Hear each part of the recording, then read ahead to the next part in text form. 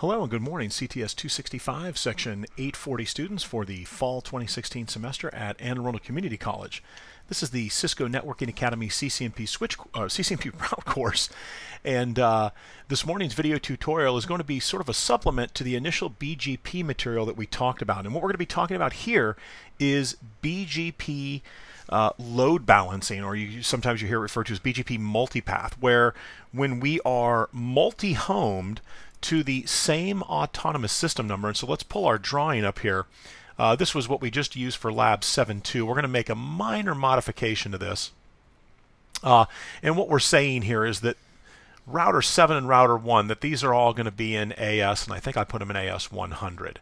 Right? So same IP address configuration and everything. It's really not that relevant. But what is extremely relevant is when we're doing load balancing in BGP, we're saying that we are peered to the same provider, the same autonomous system number. We have multiple connections. So we're multi-homed to the same provider. And again, no more AS 65000. It's all AS 100 here. So this is ISP, and we can change this here. So this will be customer A, and this is going to be ISP 2, and this will be ISP, well, I guess we'll say ISP2 for both, right? So this is ISP2, and customer A has a connection to ISP2's router 1 and ISP2's router 7. Those are both in Autonomous System 100. So we're going to take a look at how we would load balance here, right? And again, the reason that this is critical is that if these are two different autonomous system numbers, right, you're not going to get the load balancing to function. We need to be, when we do load balancing, we're load balancing to the same autonomous system number.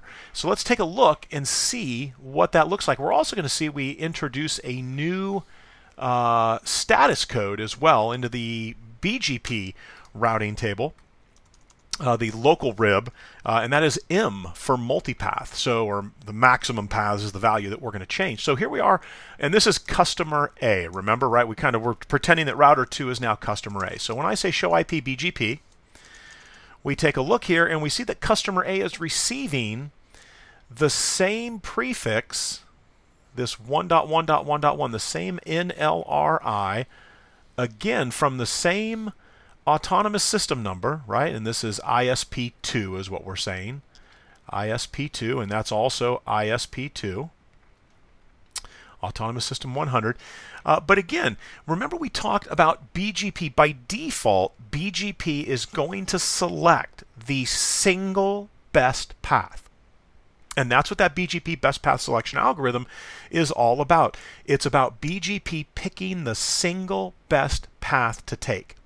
And in this case, the valid and, most importantly, best, that greater than sign path that we're going to be taking is through 192.168.1.5. In other words, over to router 1 in ISP2. Remember, this is router 7 here. But this has been selected as our best path. Now, what if we wanted to load balance, right? And here's that M for multipath. What if we wanted to load balance, since we have basically two equal cost paths here? We're directly connected to ISP2, router 1 and router 7. So if we wanted to leverage both of those paths, we certainly could. And this is where we have to change the default BGP setting for maximum paths, which is, remember, 1, because we are picking the single best path by default. Now we're going to change that. We're going to tell BGP, hey, if you've got two paths to the same autonomous system number, let's go ahead and let's do multipath. Let's load share. Let's load balance. And again, remember, by default, it's going to be source and destination, not per packet, but source and destination load balancing is how this is going to be done. So let's go ahead and clear our screen here.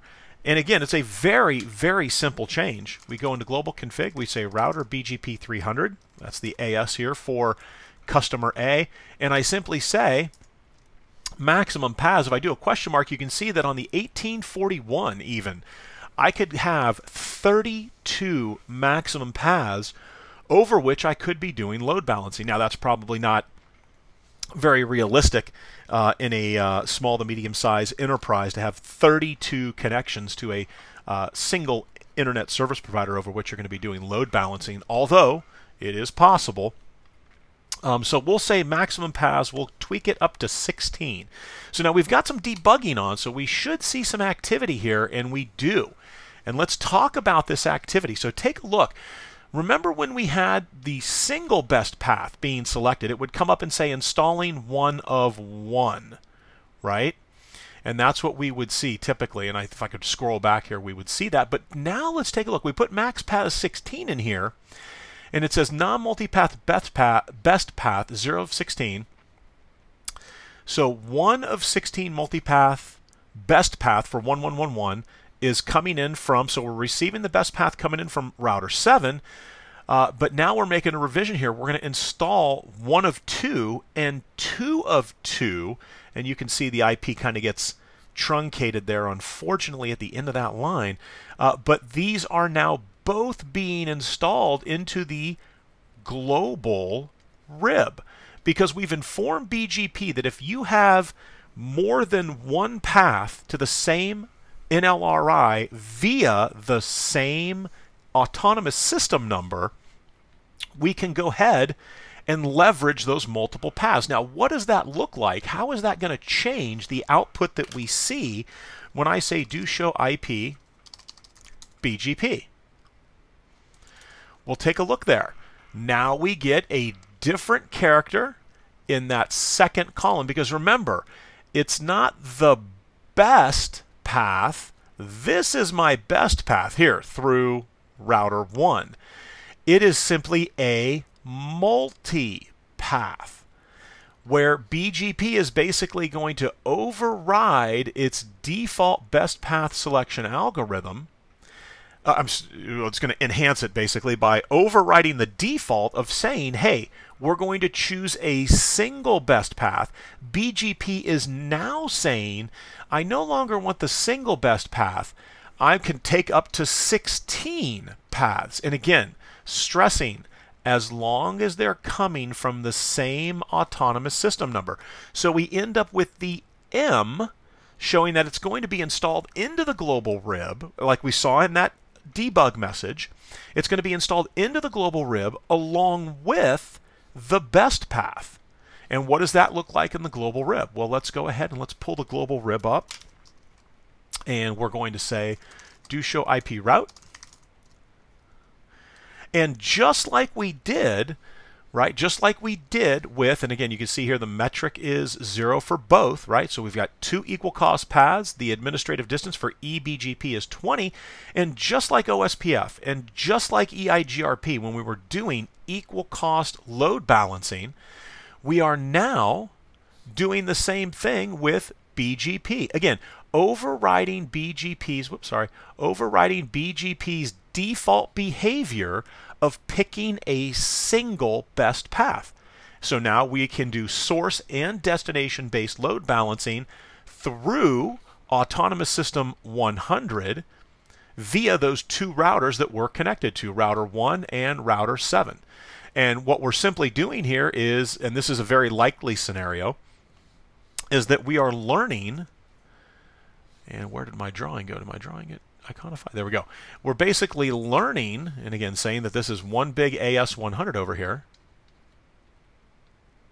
We're learning 1.1.1.1 from both router 7 and router 1, but it's again coming from the same autonomous system number.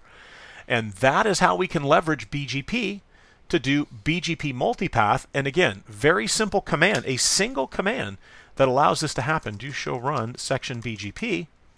And that is increasing the maximum number of paths that BGP will install into the global RIB, as long as they are of equal cost and as long as they are coming from the same autonomous system number. All right, well, that is BGP multipath in a nutshell. We had talked about it on Monday. I wanted to make sure that I gave you an example of not only how to configure it, but what to look for in the output of the show IP BGP and the show IP route commands. All right, enjoy your weekend, and I will see you guys on Monday.